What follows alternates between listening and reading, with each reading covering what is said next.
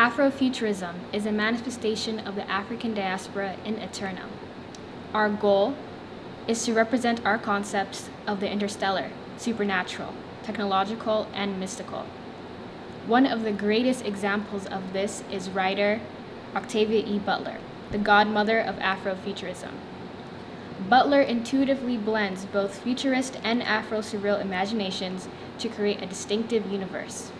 The universe, as vast as it be, was the focus of Sun Ra, the sun god of jazz, who with the orchestra sounded grand melodies of distant futures, freely voicing the truths of spirited musics. With music, reality and imagery blurs to make space for a new render of our tomorrow.